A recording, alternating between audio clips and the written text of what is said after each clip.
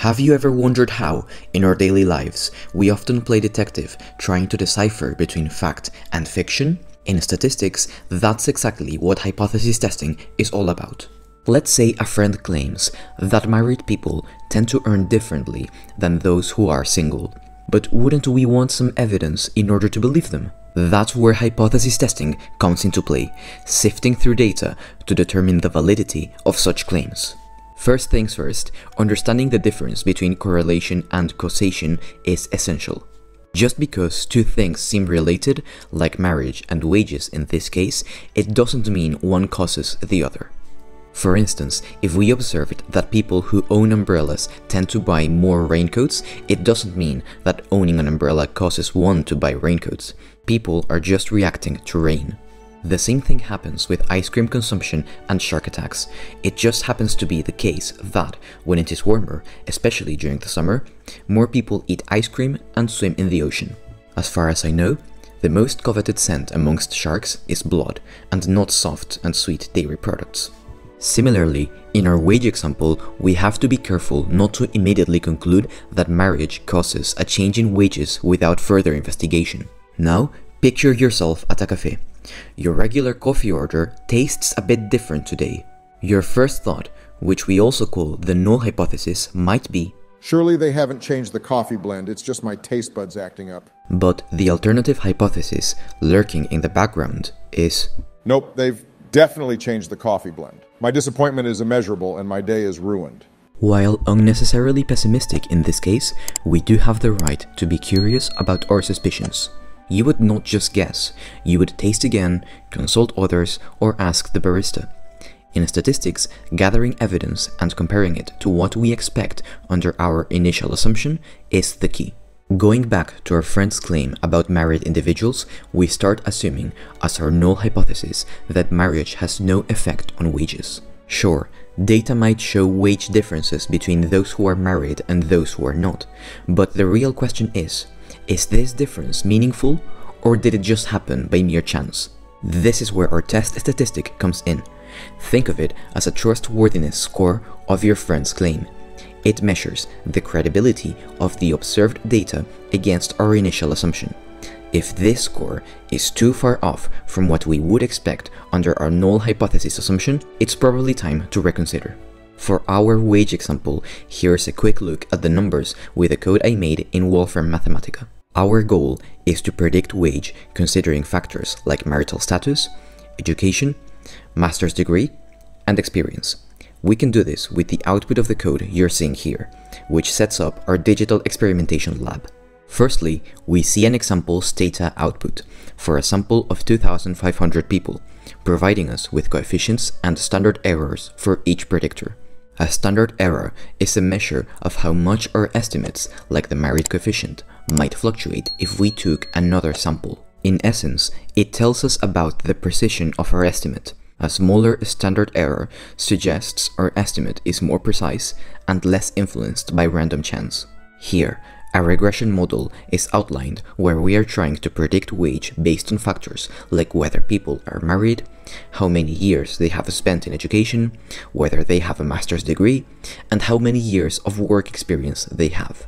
Using regression models like this, we can isolate the effect of a single factor, such as marital status, on wages, while keeping other factors constant. This helps ensure we are capturing the genuine impact of that factor without interference from others.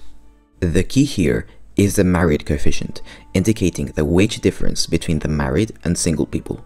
The test statistic measures how far our observed result in the married coefficient deviates from our initial assumption. If our married coefficient is equal to 1.5, while our hypothesis is that the difference between the wages of the married and single people is 0, we can compute the test statistic by measuring this difference in standard error units through this formula.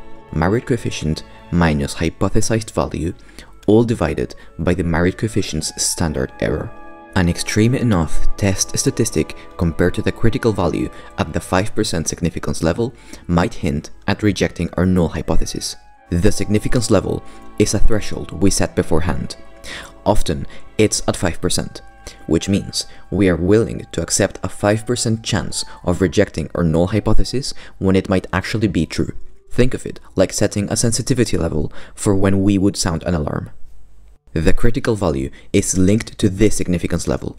It's like a benchmark on our scale. But we also need to find the degrees of freedom. That is, the difference between the number of observations in the sample size and the number of variables, including the constant term. This is an adjustment for the size of the sample and the number of variables considered in the regression. So, if we have a sample size of 2,500 and 5 variables in the regression, like marital status, years of education, master's degree, years of experience, and the square of years of experience, as well as the constant term, the degrees of freedom would be 2,494. If our test statistic goes beyond this benchmark, the alarm rings, and we would typically reject our null hypothesis. It's a way of saying, hey, this result is pretty rare if our initial assumption was true. Traditionally, statisticians use tables or calculators to find the critical value based on these degrees of freedom and the chosen significance level. In this case, our alternative hypothesis only cares about no equality to 0, so we look at both the positive and negative regions. Hence, we divide the significance level by 2. If the alternative hypothesis otherwise stated either a greater than or smaller than sign, then the process would be different and we would not divide the significance level by 2. However, to make things easier, I have integrated this computation into the code I made, so everything's in one place in perfect balance. This plot visualizes our test statistic, represented as a red dot. The further it is from the orange shaded region, the more it suggests a potential deviation from our initial assumptions and that we should therefore reject our null hypothesis. These sliders adjust parameters to let us tweak our testing conditions. For example, if our merit coefficient in the theta output happened to be smaller, we could possibly decide to not reject our null hypothesis, and similarly with a larger standard error for the merit variable. Hence, the further into the orange shaded region our test statistic is, the more it suggests that our initial assumptions are not far-fetched and that we should not reject our null hypothesis. To explore independently and gain further insights, you can use this code on my website through the link in the video description below. While numbers can indeed tell powerful stories, it is crucial to approach them with a critical mind. Always be ready to question, to dig deeper, and to uncover the true narrative behind the data. So the next time you come across thought-provoking claims, be it in economics or over a coffee chat, you have got the mindset to go beyond and seek the truth.